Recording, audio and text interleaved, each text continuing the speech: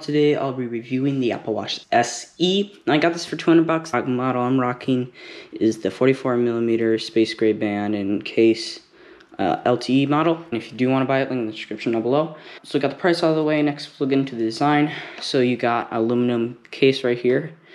You got the display, which is used Apple's glass. Can't remember what it's called.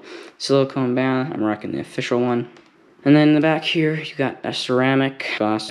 And then you got your heart rate sensor, these two little things where you can slide out the bands, and then a bunch of text that'll tell you about the Apple Watch.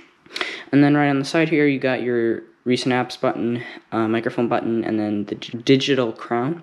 And then you got the two speakers. Overall, 9 out of 10 design, premium. If you do want a better design, get the 6. Otherwise, most people are going to be fine with the design of this. Again, you can customize the band and the case when you buy it. Next, we're going to display, very bright OLED display. I can't remember how many nits. I think it's either 300, 500, but it's pretty nice and bright. It is OLED, so you're not going to have the problems with LCD where you shift it and it dims. Sort of curved a little bit, but it looks really nice. One of the best out there. Next, we're getting into battery life. Now, right off the bat, I'm going to say expect a day, depending on your usage. But with my usage, I always get a day, maybe even 2 days. Next, performance, it's snappy. We'll open up phone, right there, wallet, app store, music, hearing,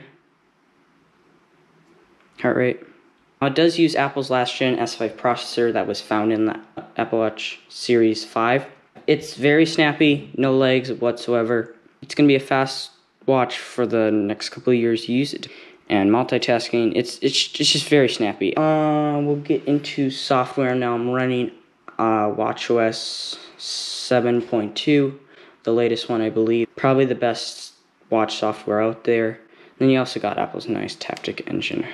Surprisingly for the price, it's pretty premium. You're probably going to get 4 or 5 years of software updates compared to Samsung's 2 or 3. Link in the description down below if you do want to buy this watch. It's just reliable, fast, decently priced smartwatch. I'm going to say get it. So that's pretty much it, guys. Catch you guys in the next one.